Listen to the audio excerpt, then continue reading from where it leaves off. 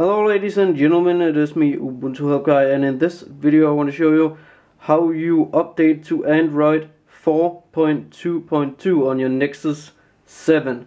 So this is actually my first Android related video also, so congrats to me on that.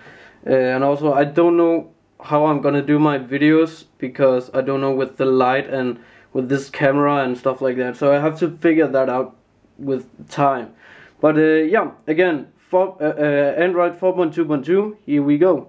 First off, you need to open settings, okay, and then right here you see apps, and under apps you need to swipe to the right until you see all, the tab which says all. Then you need to scroll down until you see Google, what's it called, right here, Google Services Framework, and right here it says force stop. Click that and click clear data, and then go back, and now click settings once again, then go down until you see about tablet.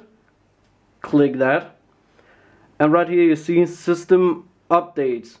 Click that and just hit check now, and your system will check for Android 4.2.2. So that's all you have to do.